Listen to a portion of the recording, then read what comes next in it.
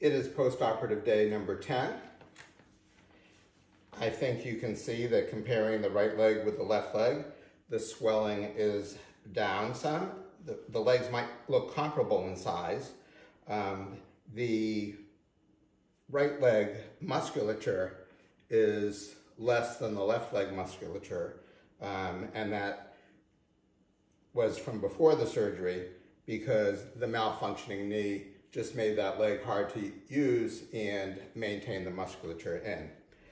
So even though they're about the same size, that means the right leg, the operated leg, is still swollen. I've showered a few times, I've changed the dressing. The steri strips are still intact on post-op day 10. I'm still maintaining reasonable pain control on ibuprofen and Tylenol. Sometimes the pain will wake me up at night or keep me from going to sleep briefly, but I'm usually able to deal with it and fall asleep. You'll see the bruising, which isn't so evident from the front.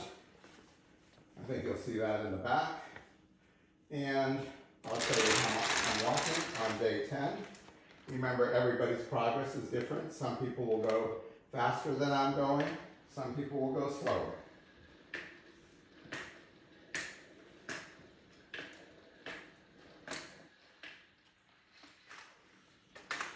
Everybody will have their own personal course. This just happens to be my course of progression. I'm stiffer, and the knee does not have as much flexibility as it did a few days ago.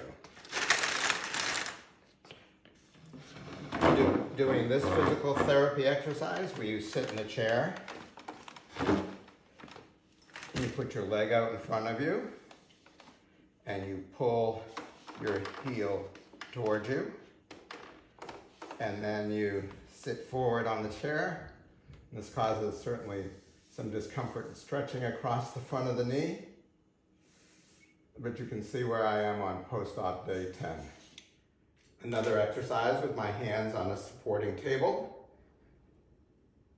Legs straight, back straight, lifting up the heel, flexing the knee as much as possible, holding it, experiencing tightness, discomfort across the front of the knee, and down again, and multiple repetitions to try to increase flexion and strengthen the hamstrings. Another exercise,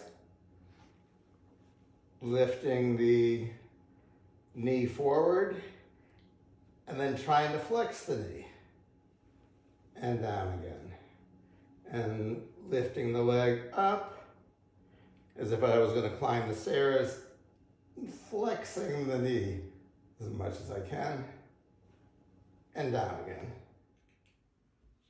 Last demonstration of post-op day number 10 is on the stationary bike. This one happens to be a Peloton. And I hadn't been on it for a few days, and yesterday discovered that I couldn't comfortably make a full revolution. So I'm doing partial revolutions, as you see. And it's always easier after a knee replacement to pedal backwards than it is to pedal forward.